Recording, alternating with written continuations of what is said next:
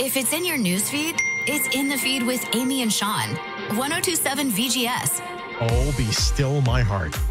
If you love the sweet, delicious, and frosty treat Dole Whip at Adventureland inside Disneyland and crave it, but can't make the trip to Anaheim, we've got good news. Dole just announced, coming soon to a frozen section near you, they're selling Dole Whip. They are selling Dole Whip outside of Disneyland. It's something we've all asked for, and I am here for it. It's so freaking delicious. They're at the Tiki Bar.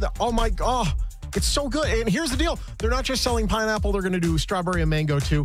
I'm not sure if it's released yet, but they say sometime this year that drops. Now we get to determine, is it the dessert that's great, or is it where the dessert is that's great? We all know we love Disneyland, but is it not as good outside of Disneyland? We'll find out. We all had churros outside of Disneyland. It's not the same. It really isn't the same.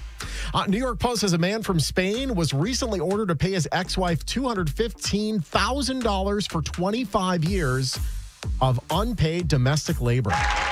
His ex said that she and her daughters were left with nothing after the couple divorced in 2020. The court decided she was owed the money for working as a housewife and mother while her husband amassed a $6.4 million fortune from successful gym business that he was running. And the ex-wife says she hopes that the decision will inspire other women to, quote, know that we can claim for housework when there is a separation of goods agreement. Here in America, a bunch of men just went, World Wrestling Entertainment, you know them as WWE, Monday Night Raw, WrestleMania, great athletes. They are amazing. I like watching it still. I'm a grown man. But they are predetermined finishes. And if that's news to you, I am sorry to ruin the illusion. That said, according to a new report from CNBC, WWE is in talks with regulators in Colorado and Michigan to legalize sports betting on wrestling.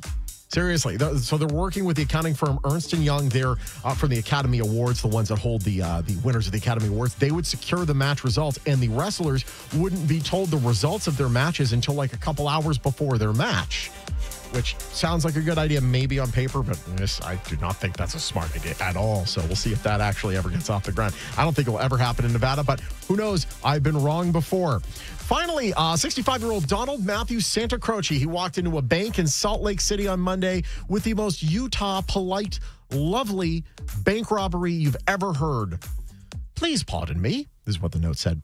Please pardon me for doing this, but this is a robbery. Please give me $1. Thank you. I don't know why I think people from Utah are from London, but that's the voice I went with. So the tellers read it, they give him $1, and then they ask him to leave. But he wouldn't leave, and he told them to call police, and he waited. Police took their time getting there. Luckily, he wasn't armed. But when police did show up, he said, yeah, I did it, and I want to get arrested and go to federal prison. He is actually asking to be put to federal prison. And he promised if he's not put in federal prison, he will ask for more money next time. So he is sent to federal prison. And if that sounds crazy, sure, it's not the first time it's happened, though. Guy in North Carolina back in 2011 did the same thing to go to prison to get health care. And then in 2012, a guy in California, a homeless guy, he did the same to get shelter and medicine. Canada is one flight away. It's tough to immigrate to Canada, though, so this might be the easier route. That's fine. Listen, you get your square meals, the whole deal. It's fine. No co-pays in prison. 1027 VGS. What's worse, prison or co-pays?